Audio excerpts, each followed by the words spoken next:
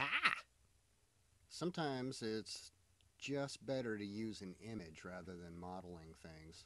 And sometimes getting that image to show the transparency can be tricky.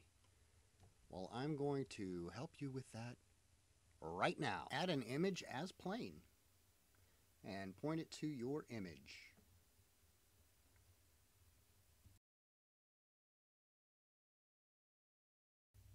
Change the display method for the viewport to material so you can see what's going on.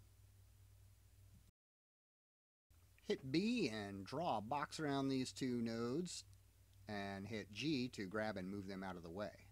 Shift A to add a shader transparent. Once again to add a shader mix. And pop that sucker right in there. The alpha output goes to the FAC input. And the transparency really goes on the top. Now, this is the correct way that it's supposed to be set up, and it's not working. Sometimes the alpha channel wasn't described right in the file that Blender likes, so I'm going to go back to GIMP.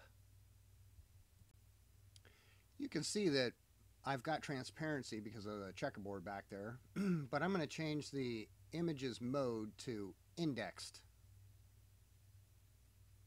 And then I'm going to export it as a PNG again, and make sure that save color values from transparent pixels is not checked.